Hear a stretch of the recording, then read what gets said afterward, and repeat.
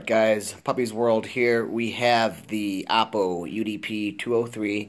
We are doing 4K Dolby Atmos, ultra high definition, high dynamic range testing on the Sony 4K XPR 850C 55-inch high dynamic range display, triluminous. We're going to be doing hacksaw ridge, a 4K Blu-ray of course, and we're going to be doing a full startup from powered off power conditioner and surge protector, and seeing our amperage draw. We're going to go ahead, we've got all of them plugged in of course, and set up and wired. We're going to be using just the AudioQuest Vodka HDMI. Okay, we've got minimum HDMI 1.4 and 2.0. And you got HDCP 2.2 going right here. We need minimum HDMI 2.0 from Oppo to run 4K high dynamic range, guys, in Atmos. So, word of mouth about that really quickly. You do need, required for Atmos. You will not be able to put this Blu-ray or any other Blu-ray or any other media form with Dolby Atmos, as you can see, Dolby Atmos, into a Blu-ray player or 4K Blu-ray player if it does not have the Dolby Atmos decoding signal on it, the sign signal. So, you are looking for that Dolby Atmos little sign. I don't see it on the top of the Oppo here. It's not displayed. You'll be looking for that guy, or DTSX symbol, because you do need the decoding capability from the DVD player. And then it does need to pass through a receiver with that decoding capability to it as well. So you're going to need a receiver with Dolby Atmos signal on it and the DTSX sign on it. So I'm going to go ahead and power this up really quickly. I'm going to go ahead and do that because that's getting in the way. It's getting annoying. There's glimpses of light every once in a while. Okay, we're going to go ahead and power us up real quick. We got the female here for her take on things as well. And we'll be doing a video with her as what she likes and doesn't like about it. Okay. Okay, as you could hear those caps power up in there. And then we're going to go ahead and do a power on using the receiver because we've got this in the audio return channel, of course, from the television via HDMI as well. I believe we're using a carbon AudioQuest cable this time. Or a chocolate. Yeah, it's a chocolate. Yeah, okay, I got the carbon in the other room. So, straight devices off still. We are going to be powering on AVR. And our receiver is powering up. And we're also going to go ahead and hit our TV power. As you can see, that engage as well. Main zone on of our SR7010 Marantz.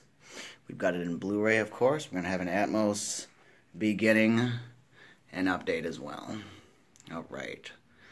There's the HDMI 4 audio return channel input. Both devices are wired into that input on the TV, the audio return channel. Now, you can see just quickly what occurred. Naturally, this TV and receiver will shut itself off and operate just through TV speakers. So that's one aspect of the DVD player that's not necessarily its own doing. That's my equipment doing that its own, and that is because of the audio return channel input. So, alright, now we're going to go ahead and power the Oppo on.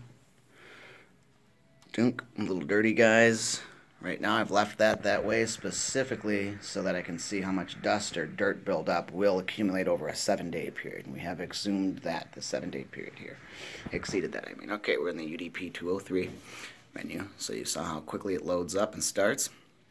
If I'm not mistaken here, it'll go directly into the disk. Yes. We do not want to resume, of course. We want to go back from the beginning.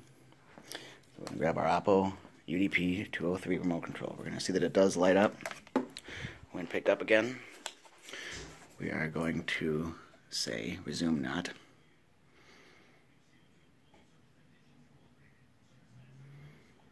I'll go ahead and get into the movie here, the film. Okay, I'm not pirating this movie in any way, shape, or form, so I will not be showing you. However, as of this moment right now, we are in HD Master Audio, DTS, and Neural X. So, as we said, we want to get into Atmos. You will not have the Atmos in the beginning aspect of the film in any way, shape, or form in the previews of the menu. You will only have Atmos once that actual film has started playing. So we're not there yet, as we know that. But guys, keep in mind, you take this same Blu-ray and operate it in the Samsung K8500, it will not do Dolby Atmos. You will get no Dolby Atmos decoding out of that Samsung DVD player, the Blu-ray K8500. Not sure about the newer one, but I do know the Panasonic will and should do the Dolby Atmos. So, PS4, quick word of mouth, guys. I took the same DVD, the same Blu-ray, and the 4K version, same Blu-ray, brought it in the bedroom, of course, and operated it through the PS4 while, you know, sleeping kind of. And during the night, I did notice and play around with the input signal on my NR1606, and played around with the linear PCM output on it versus bitstream direct, the Dolby versus the DTS sound output setting on it, and virtually I found what I would have thought from the beginning, guys. You set that to your PCM linear when you are experiencing a 7.1 uncompressed form of audio. So virtually what I'm saying is a linear PCM is best for taking a 5.1 or even a stereo signal and converting it uncompressed into a 7.1 or 7.2 surround sound signal. So the bitstream direct is going to take the soundtrack directly from the disc or whatever form of media you have and give that many channels. So if you're watching a Blu-ray or a 4K Blu-ray, go with bitstream direct. It's going to be already recorded with those surround channels in it. You're not going to need to basically virtualize any further channels from that point. Linear PCM, go with if you're watching an older DVD, because that would not have the surround sound capabilities. At least 5.1 it would have Dolby Digital. So we're into the age here where Dolby Digital is kind of old and gone. We're also into the age where Dolby True HD is almost, you know, it's showing up on most receivers, of course, still nowadays, but that Atmos is what we're looking for. And it's not happening for a lot of people, and the reason is because you need the decoding features on those capabilities. Those devices require that Dolby Atmos or DTS:X sign on there as a decoding feature. You'll talk to some sales reps, and they will tell you, no, that's just an aspect of adding 2 more surround sound matrix features or channels to the... No, guys, it's not. Dolby Atmos can do up to 64 different speakers and channels settings, so... yeah, keep in mind, that's the next best form of surround sound. So we're going to be going for Atmos here. Of course, you can see we're not in it yet. We are in that. We can show you really quickly that from the blue disc menu of any 4K Blu-ray, we will just go to Setup.